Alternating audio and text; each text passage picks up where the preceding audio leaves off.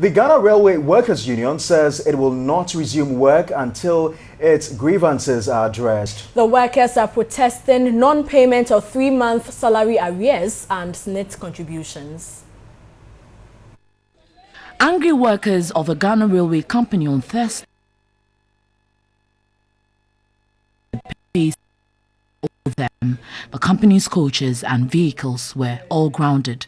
On Friday, only executives of the Workers' Union came to the premises but refused to undertake any official duties, although offices were opened. The executives said 900,000 cedis monthly salaries and SNIT contributions from the Finance Ministry has not been forthcoming since January this year. This, they explained, has compelled the company to exhaust its internally generated funds on settling salary arrears from January to June this year. We'll be here so long as the release does not come.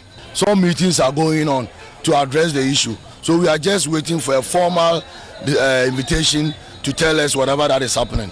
General Secretary of the Ghana Railways Union, Goodwill Intama, indicated that government's inability to support salary payment is inflicting hardship on staff. SNIT contributions, second-tier pension contributions, and some other contributions have not been paid fully by the management because of the low revenue base. And so with that, the support being released, it was very difficult for management to pay July, August, and moving on salaries. The strike has paved way for traders at the Kantamanto market who have taken undue advantage of the strike to do business on the rail lines.